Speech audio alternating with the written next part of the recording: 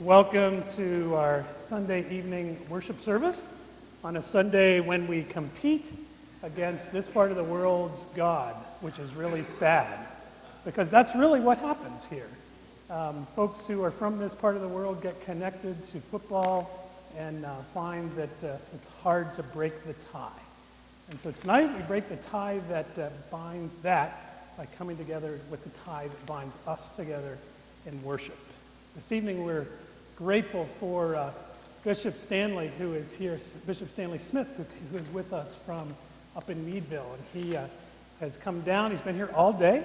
He preached this morning down in Newcastle, and now is here with us. And so we welcome you and are saddened by those who are not here, but joyous for those who are. And so it's great to see all of you. A couple quick announcements, and then we'll get rolling. Tomorrow, as part of our chapel service, President Richardson is going to be our speaker, and so I invite you to come back for that. And that begins at 11:40. We'll finish up about 12:10 or 1 o'clock, depending on how long she goes. 1:30? You can get an excuse from class. It's the president. And so that's coming up. Next Sunday evening, we'll be back in here for worship. Then we have the Super Bowl evening, and that service will be at 5 o'clock, not at 7. So kind of watch for information on that. Then on the 12th of February, which seems a long ways out, but we want to start getting the word out, we are going to be celebrating the 30th annual Wayne Christie Lecture.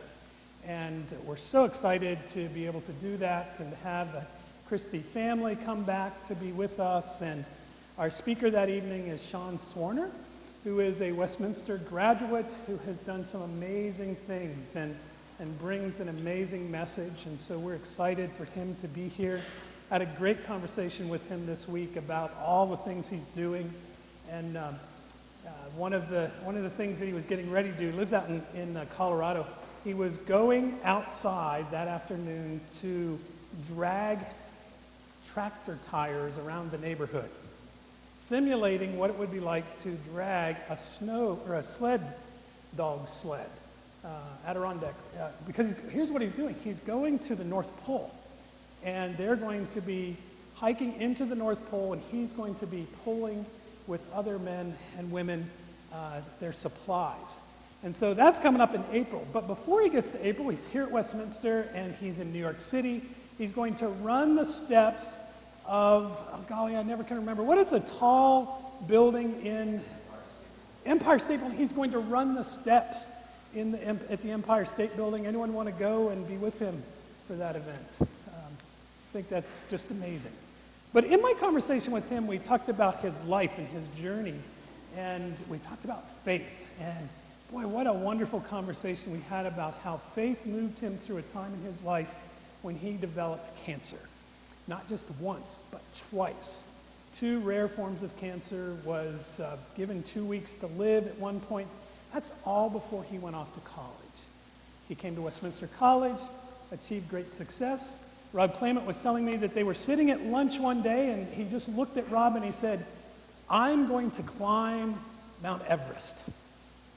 And Rob looked at him and said, "Why would you do that?" "Because I want to." 3 or 4 weeks later, they got together and for lunch again, and he said, "I'm going to climb the 7 peaks." And so he's done that. So I encourage you to come out. Fascinating man. And I look forward to hearing his story, his faith story, the message that he has for us. And it's going to be great to have him back on campus that evening. And then there's some other things coming up, and we want you to just pay attention to all of them. There's a couple retreats for you and some other things. This week coming up, we start with fellowship groups. So if you've been a part of a fellowship group, they're going to be kicking off and rolling. I think tomorrow evening they get going again. If you'd like to be part of the gospel choir, they're looking for members always. The handbell choir is looking for members. Just all kinds of things that are out there for you, and we encourage you to get involved. Friends, this has been the week that's just passed, been an interesting week in our lives.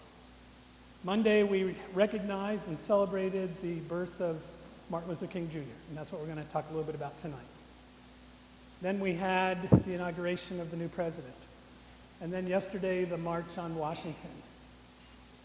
All of these things thrown together for a reason. I haven't forgot what that reason is yet, but for a reason. It calls us all to attention. And so, as we gather and we worship, we give thanks. We give thanks for you being here tonight. And let me offer a prayer, and we'll move forward. Gracious God, we give thanks to you as we gather to worship you on this beautiful evening. We give thanks for the beauty of this day, this weekend, with the warm weather. Help us to enjoy this warm weather, but not get sick because of it. Lord, be with us as we worship you, as we move into the week ahead, as we think about all the events of the week that has passed. Continue to guide and direct us as your children. We ask this in your Son's name. Amen. So I'm going to invite you to do something you may be uncomfortable with. This is a fairly large chapel, and some of you are way in the back, and so I'm going to shake up a little bit and ask you to greet one another, pass the peace of Christ to one another, and move down front just a little bit, if you would. So,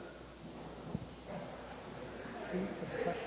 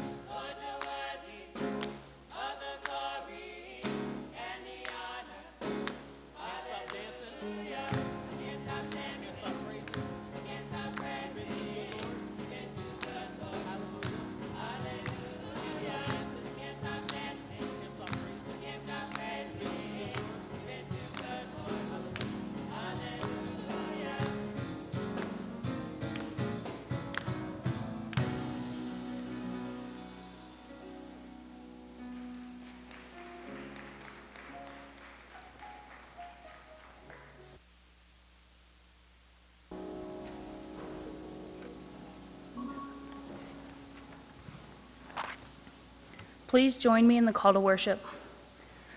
Lord, we come here with lots of things on our minds, but now we turn our focus. Help us to put aside our assignments and schedules. Replace our worry with peace. Guide us as we worship. Give us the ability to sing, pray, and learn more about you, O God. Please bow your heads and pray with me. Ancient of days, these hours of light are passing into darkness. Thank you for being with us. Let us not forget the joys you put in our lives today.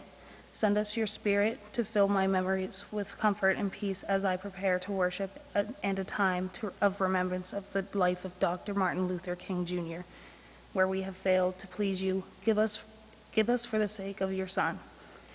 If we have been of help to others, let them give thanks to you. May all night songs praise you as we rejoice in your eternal glory. May we celebrate with you your whole creation in the name of Jesus Christ. Amen.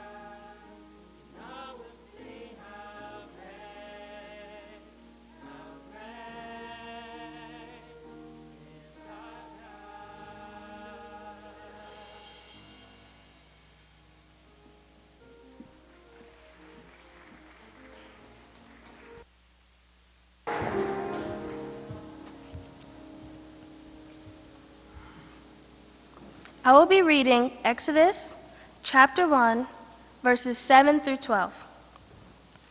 But the Israelites were exceedingly fruitful. They multiplied greatly, increased in numbers, and became so numerous that the land was filled with them. Then a new king, to whom Joseph meant nothing, came to power in Egypt. "Look," he said to his people, "the Israelites have become far too numerous for us. Come, we must dwell shrewdly with them, or they will become even more numerous, And if war breaks out, we'll join our enemies, fight against us, and leave the country. So they must put slave masters over them to oppress them with forced labor, and they built Pithom and Ramesses as store cities for Pharaoh. But the more they were oppressed, the more they multiplied and spread. So the Egyptians came to dread the Israelites.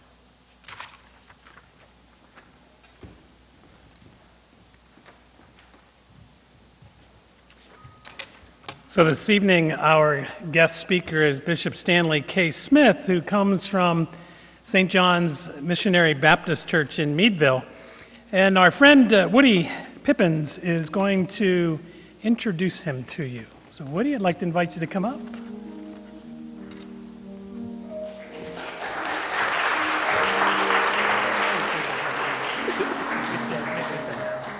Okay. Good evening. It is an honor for me to introduce and present to you our speaker and tell you a little bit about him. He's a pastor of St. John Missionary Full Gospel Baptist Church in Meadville, PA. He's a former sergeant in the United States Air Force. He's a graduate with honors of Gannon University in Erie, Pennsylvania. He's a former youth director of the National Baptist Convention, USA, Incorporated of Pennsylvania. He's the founder of His Hands Extended Drug and Alcohol Recovery Group in Erie, Pennsylvania. He's a founder of New Levels CDC, Meadville, Pennsylvania, certified pastoral addictions counselor, a former state bishop of Pennsylvania, Full Gospel Baptist Church, Fellowship International. He's the current director of pastors for Full Gospel over the state of PA in Maryland, DC, Virginia, and Delaware. He's the current director of First Assistance in Full Gospel, and he's an author of these 3 books, 21 Days of Sanctification, The Power to Get Wealth, and Jewels for the Journey, and more and more and on and on. So it is my pleasure to introduce and present to you our speaker, Bishop Stanley K. Smith.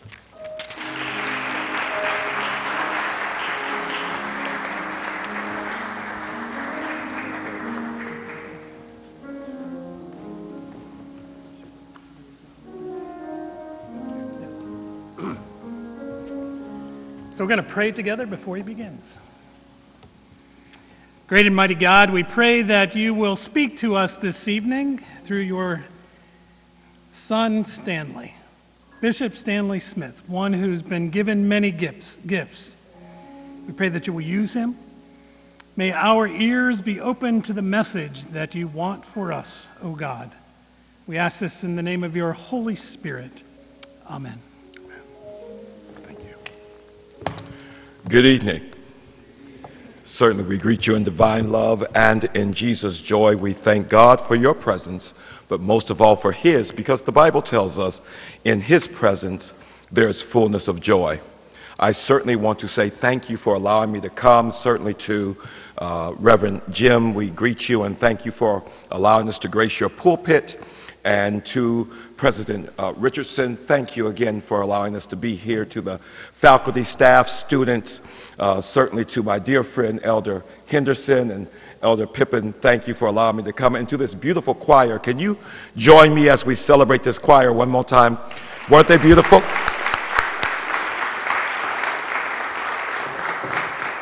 I am cognizant and I understand the brevity of the moment simply because the Steelers are playing. And for those of you who are interested, the score is now 0-10, and the Patriots, unfortunately, are winning. Yes, I checked the score. But we're here to recognize the valiant demeanor of one of our greatest leaders, which is Dr. Martin Luther King Jr. And I want to say thank you to the students that have participated in this event.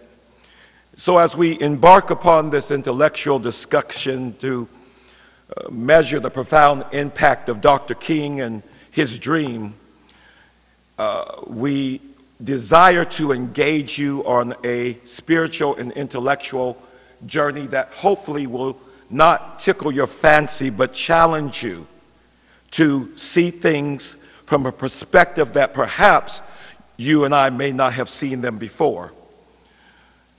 When I think about what's going on in our culture right now, it reminds me of the Dickens tale, A Tale of Two Cities.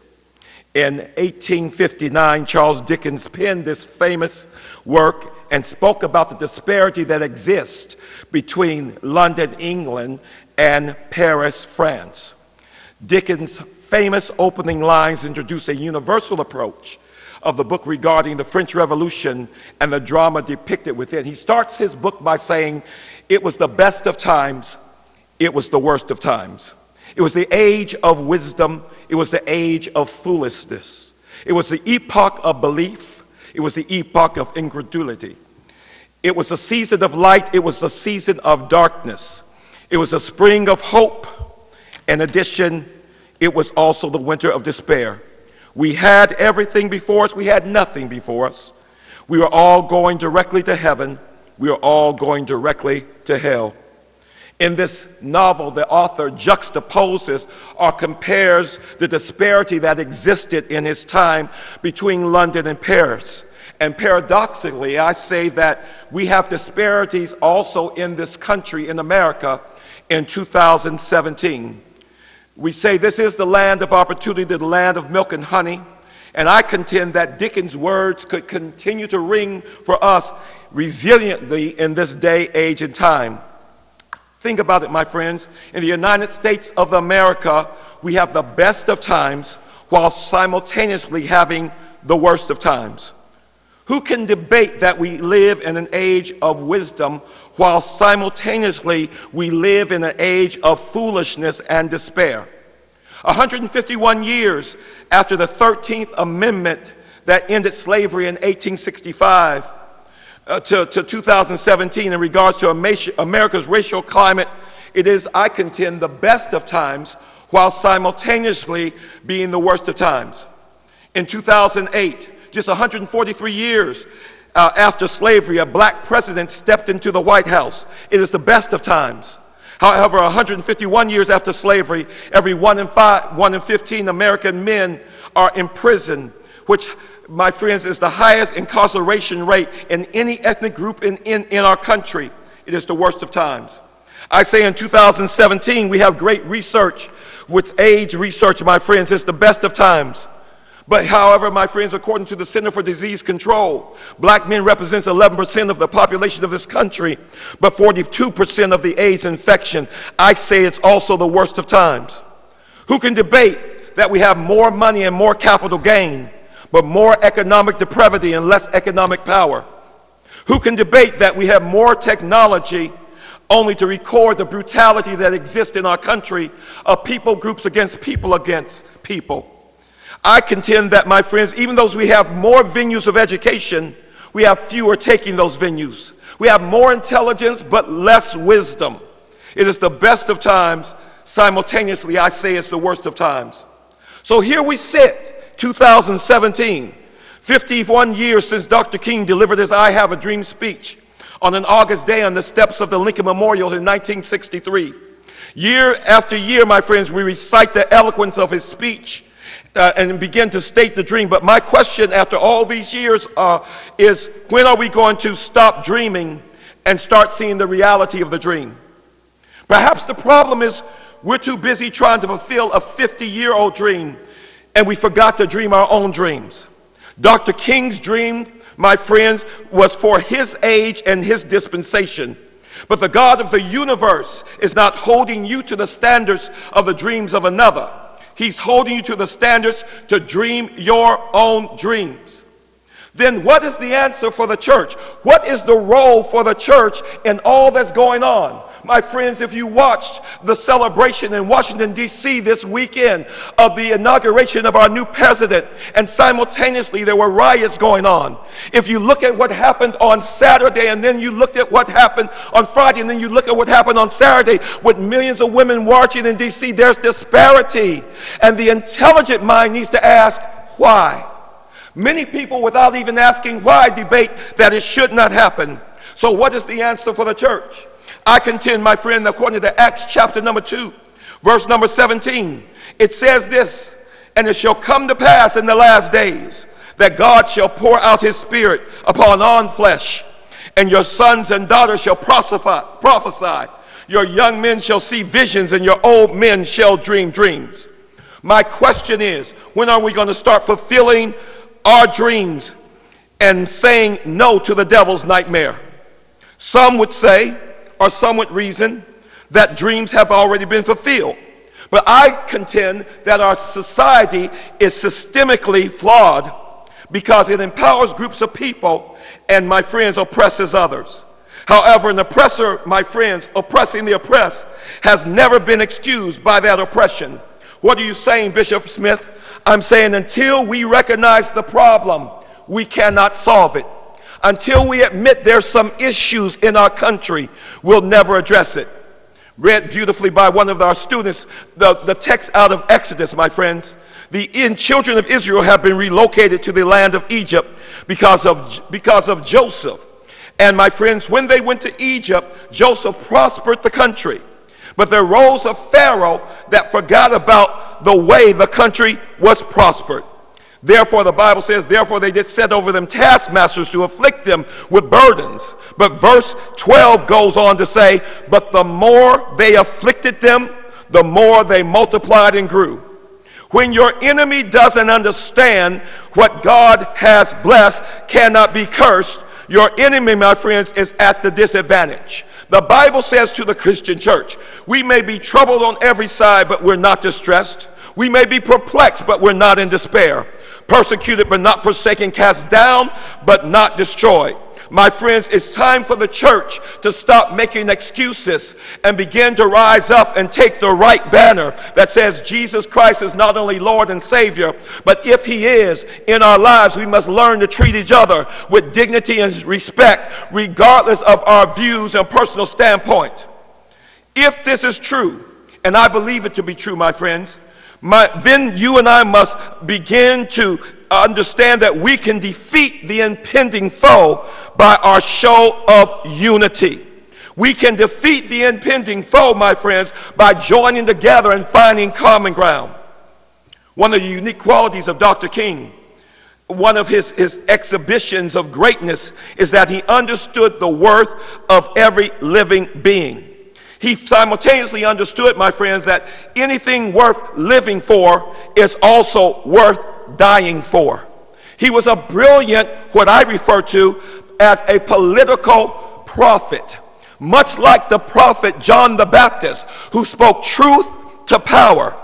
The truth is, my friends, that the Constitution told us we hold these truths to be self-evident, that all men are created equal, that they are endowed by their Creator by certain unalienable rights, and among these are life, liberty, and the pursuit of happiness. What truths are self-evident?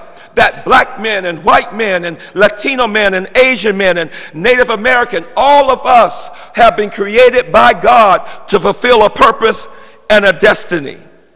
This is why, my friends, you and I should be excited when people groups begin to rise up. I understand some have a problem with the statement, Black Lives Matter, but black lives do matter, and white lives do matter, and female lives and male lives do matter. So I don't have a problem with that statement, because I believe, my friends, that we all have to rise up and understand that God created us all equally. I also say America must admit that the worst act of terrorism that occurred in this country did not happen on September 11th of 2001, but it occurred when foreigners came to this country and stole and imprisoned and enslaved natives that already lived here. We have to admit that the atrocities that happened in this country between 1619 and 1865, when 12.5 million Africans were brought against their will to this country, and 1.8 million Africans died in the Atlantic Ocean, was an atrocity. We must admit that when justice was done to the Asians and the Latino population, it was done to all of us. Why, you may ask? Why do we need to acknowledge this? Because, my friends, we can't get better until we actually realize what already has been done wrong. Some people would like to say, let's stuff it under the carpet and pretend that it doesn't exist. I contend, my friends, disparity will continue until we come to ourselves and humble ourselves and pray to God. Are you trying to make people feel bad, Bishop Smith? No, I'm trying to say to our country, you're a great country. Let's wake up. Let's admit our wrongdoing, what has gone wrong, and let's move forward and join together as black people and white people and Asian people and Latino people and realize we can do a great work if we do it in the name of Jesus. America grew strong and they gained great economic wealth and power because of what they've done to certain people groups. Can we at least admit that? Can we at least admit true history is more important than that which has been taught to us by some who would skew history? Can we at least challenge ourselves as we tote and say the phrase, let's make America great again? Can we at least ask the question, when was again? And if there was an again, who was it great for? If we want to make America greater, then we need to examine the realities that go on in our country and rise up as a group of Christians and say to each other, I support you and what you do as you work together to do that which God would desire you to do. My friends, I believe it's important to begin to tell the truth. It's time of the body of Christ to get an understanding, to develop systems that release people from bondage and not oppress them. I say to you, my friends, and I thank you again for allowing me to come, no more excuses. We have to make up our mind that we're going to be the better people. No more excuses. No more excuses. Why? Because God is on our side. I say to this beautiful young delegation of young people who have decided to matriculate at this great university, no more excuses. You are empowered to do better than generations past. People paid a price for you to do better than we did. No more excuses. We have to teach people to respect one another. No more excuses. You are the electronic generation. No more excuses for abusive videos of beating one another on Facebook. No more excuses of us abusing one another as a people. We have to rise together and work as a team to bring back dignity and respect, respecting elders and respecting adults, respecting to our country, respect to our flag, and respect to our heritage and history. I grew up in a time, my friends, when respect was mandatory. And I believe if we can stop excusing bad behavior and, my friends, glean good behavior, it is a beginning point for us to do that which God loves, which is to do justice, love mercy, and walk humbly with our God. Finally, my friends, what are you saying, Bishop, is the solution? I believe the solution is 2 Chronicles 7:14. If my people who are called by my name would humble themselves and pray and seek my face and turn from their wicked way, then will I hear from heaven, forgive their sin, and heal their land. As long as we pompously and arrogantly thump our chest as if God owes us a favor, we will languish in despair. But if we can come to the Lord on our knees, admitting that without him we have nothing and we are nothing, then I believe this country will be great again. Thank you so very much for allowing me to come before you. I bless you in the name of Jesus.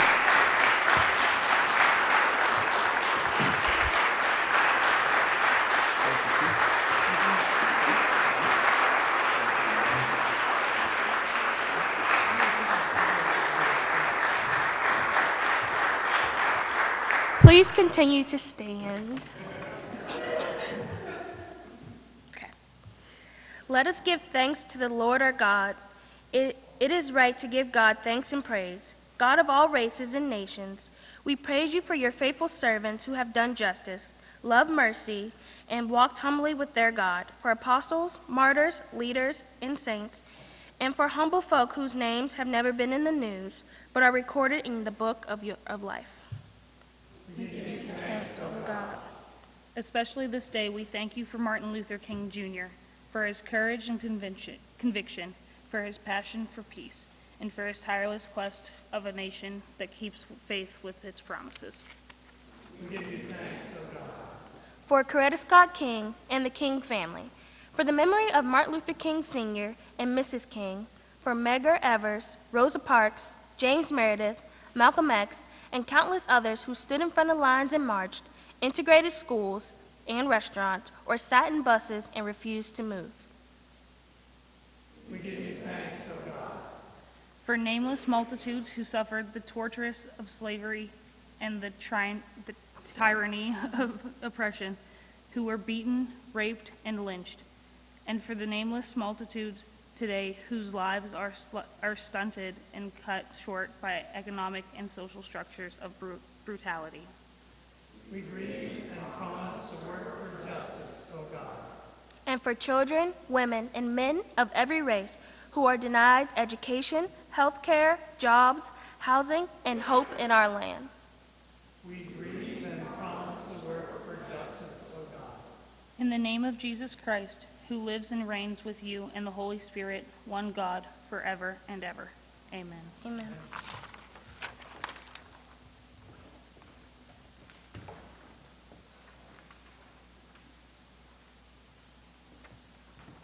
I'd like you to be seated.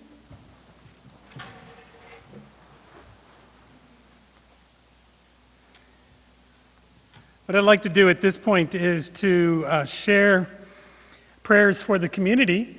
And the way we would typically do this is to see if you have any prayer requests that you would like us to offer this evening. Yes.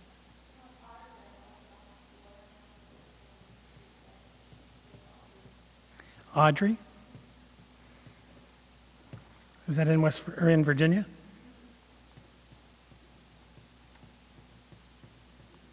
Okay. Others? Yes.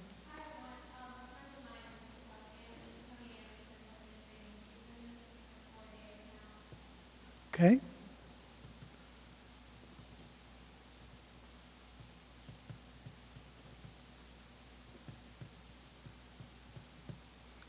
What is her name? One more time. Tony Anderson? Is it a guy or a girl? Okay, thank you.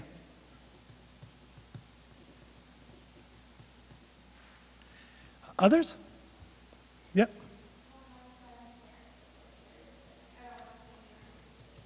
Yep.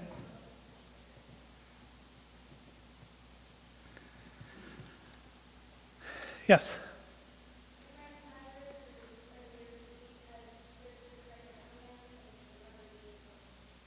Tyler had surgery and recovery is difficult?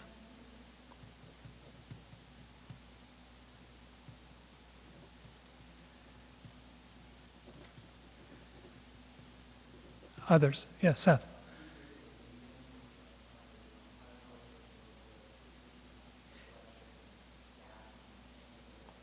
Lee family?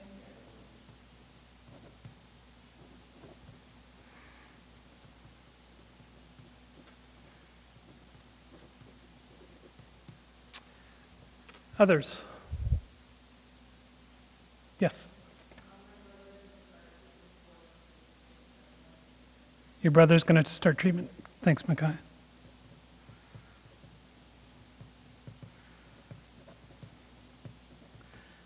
I saw another hand, yes. Okay. Do you want to share his name or her name? Ryan? Okay. Any others? Dar?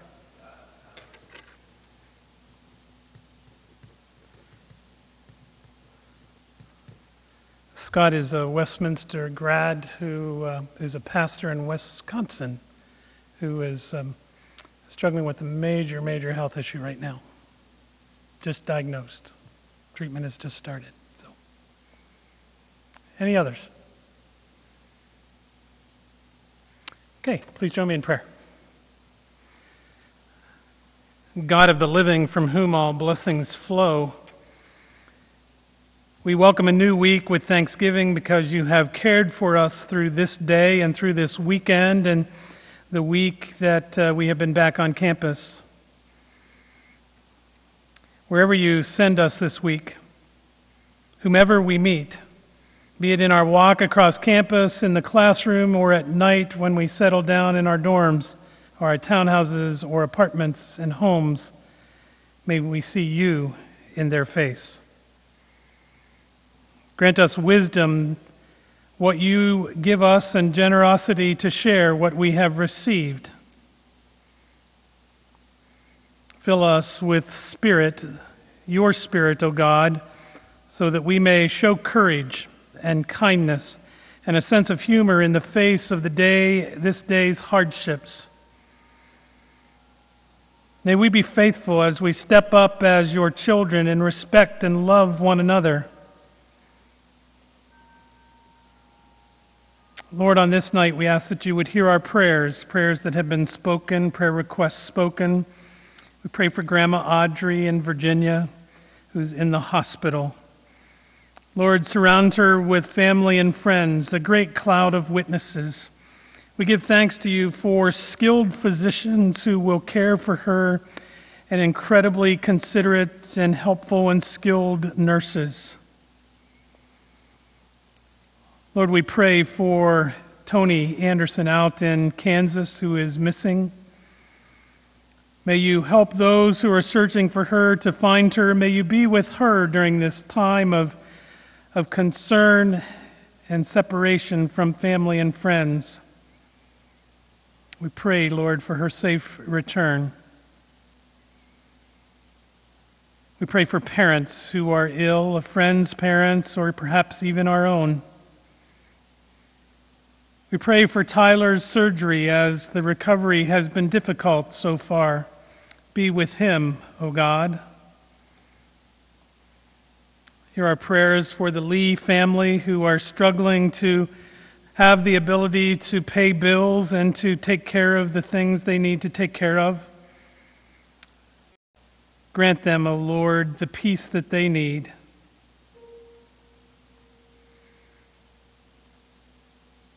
Lord, we pray for Micaiah's brother as he begins treatment. May this be a journey that's filled with grace and peace for him. We pray for his health and his healing. Be with her family, his family, and friends as he moves through this time. We pray for Ryan, a cousin who has just been diagnosed with MS. Lord, we pray for the miracle of medicine to be able to work in Ryan's body and allow him to continue to do the things that he is able to do and to do them well. We pray for Scott Hauser, a friend in Wisconsin who has been part of this community for so many years. Oh God, we pray for healing for him. We pray for his young family that you would surround them with a sense of love and comfort and help them to know that you are present in this journey they're going through. And Lord, as we move through this new week, we can't help but be reminded of the week that has passed. We're so grateful to you for Dr. Martin Luther King Jr. and for all that he taught. May we hear his words and respond to his words. May we let the dream be a new dream, a dream that begins to take forth. Lord, we think about inaugurations of new presidents and the uncertainty that comes with it. So we pray for guidance for all who are elected into leadership roles. We pray that they would look to you, that you would be their guide, in all the decisions that they make. And Lord, we think about the Women's March yesterday and are reminded how life for many is difficult, and there's hurt, and there's pain in our world. So help each of us to do our part, to hear your calling on our lives, to respond with faith and with hope and with love. So now show us, O God, ways that we might serve you as we move through this day and through the night, so that when we wake tomorrow morning that we would live for you. In the name of Jesus, the Son, our Lord and Savior. Amen.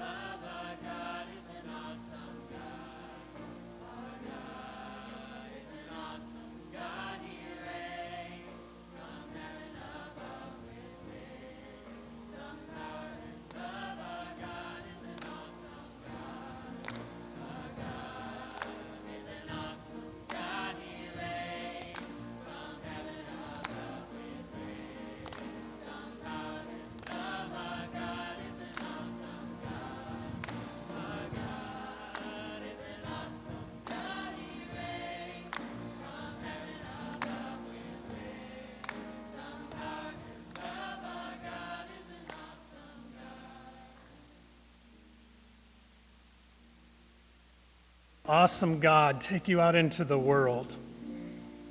May you take the message of Bishop Stanley Smith and live that message.